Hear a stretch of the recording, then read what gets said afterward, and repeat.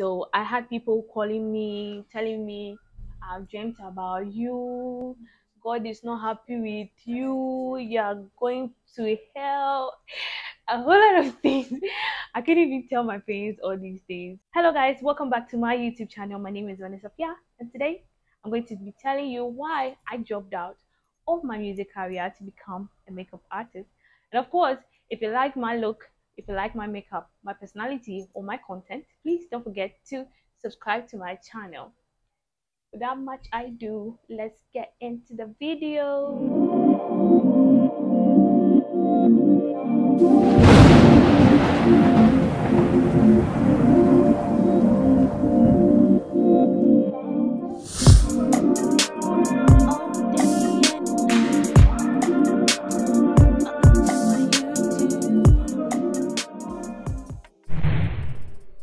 Okay, so my music began when I was the age 18.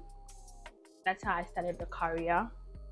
Actually, I used to sing when I was young and all that, but I actually went into the music industry very well when I was at the age of 18.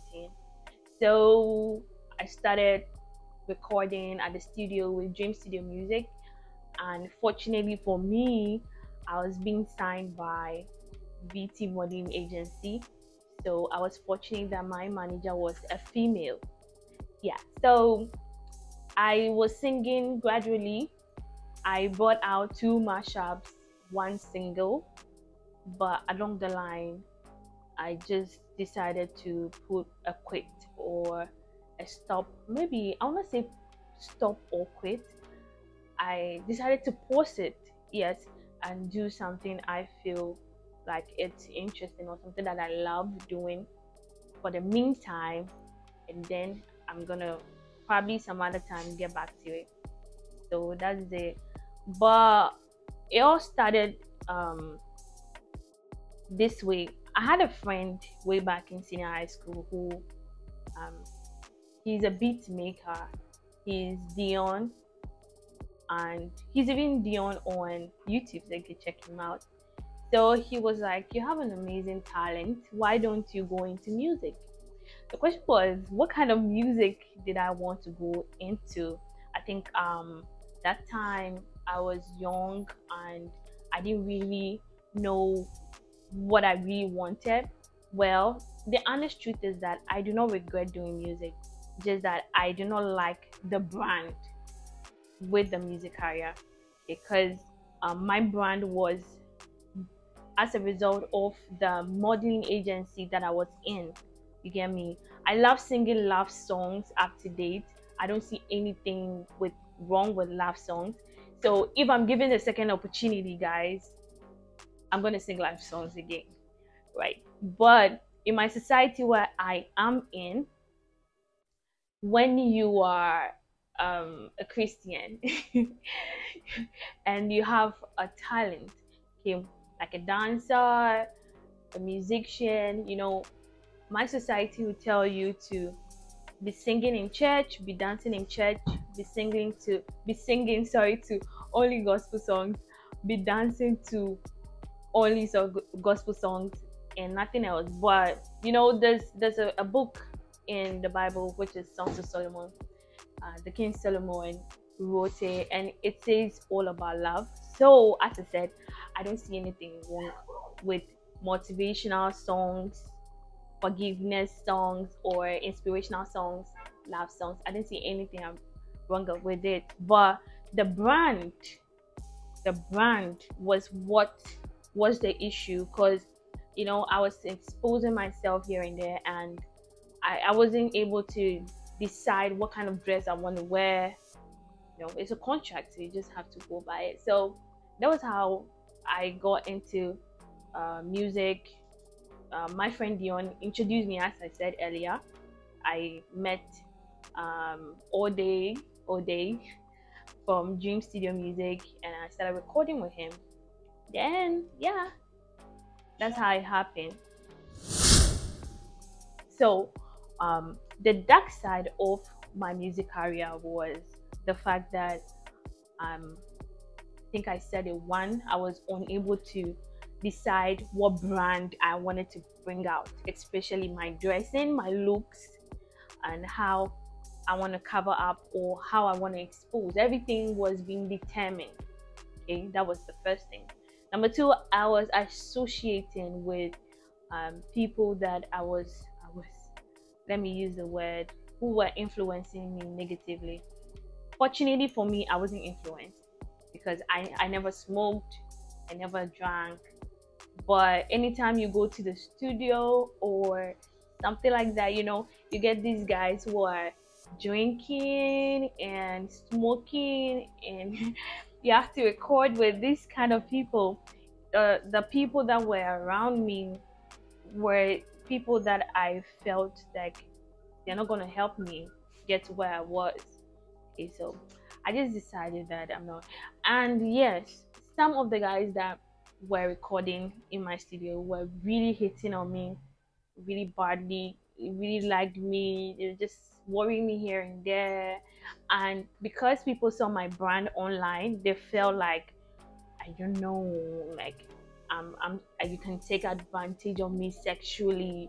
You understand what I'm saying? Or they want me to um okay, my mic is still working.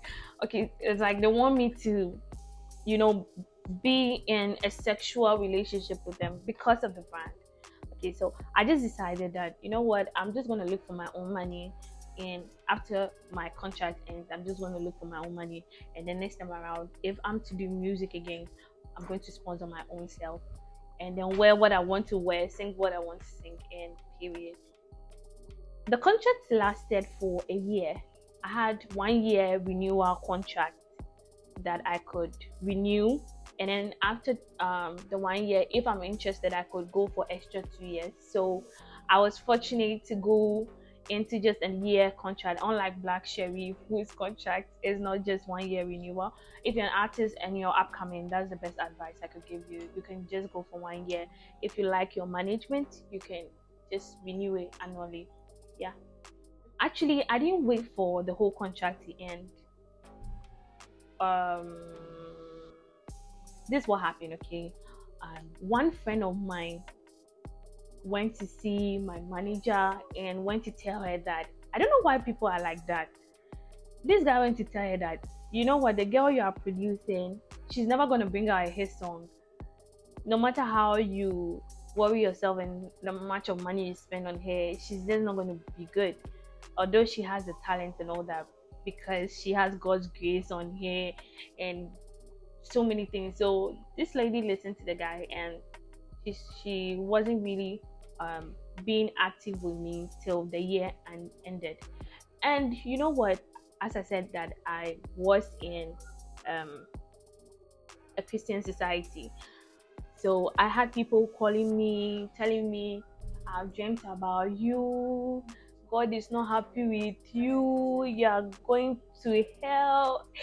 A whole lot of things. I can't even tell my parents all these things. I know my family relatives will be listening to this and they'll be like, really? That's what happened to you? Yeah, that's what happened to me. People were just scaring me here and there. So I just decided, you know what? I'm just going to put this to a hold. When I'm mature enough in mind financially, I'm just going to take this up again. Okay, why did I choose to be in the beauty world as a makeup artist? The truth of the matter is, I really love to look good. I really love colors. I love fashion a lot. Right now I don't have money, so you guys are not seeing anything. I know one day, if I become rich or I'm able to have money, buy and afford all that I can afford, guys, you're gonna see the best. Trust me, this is just a tip of the iceberg, guys. Trust me, you guys are going to see more than this, honestly. So the thing is, I love looking good and all that. And secondly, one of my good aunties suggested to me that, why don't I try doing makeup, because I love looking good. She can see that I'll be good at it. Auntie, yeah, I'm really grateful to you for that opportunity and that advice. She advised me, and she spoke to my dad about it, and my dad decided that, yeah, not a bad idea. Why don't I pay? So he paid for it, and I went to learn it. I learned it at my auntie Ya's good friend, please, Auntie C. So my madam was Auntie C. She's a five. She's the one who taught me how to. So that's basically the reason why I'm here. I'm here in this because I love what I do. I just love it, and I have so much passion for it. Basically.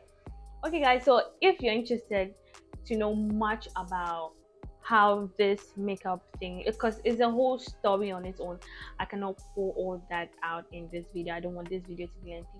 So if you guys want to know how I began a makeup career, the ups and downs, my equipment I'm using, the progress so far, how I started being on YouTube, why YouTube became a choice and all that, just comment down below. I'm going to shoot a second video about it. Okay, so guys, we've come to the end of the video. I'm super happy, and thank you guys so much for making it up to this date. Thank you so much, guys. I love you guys, and please don't forget to like, subscribe, comment, and share your thoughts. Share my videos. I love you guys so much, and catch you in my video same time next week. I'm out.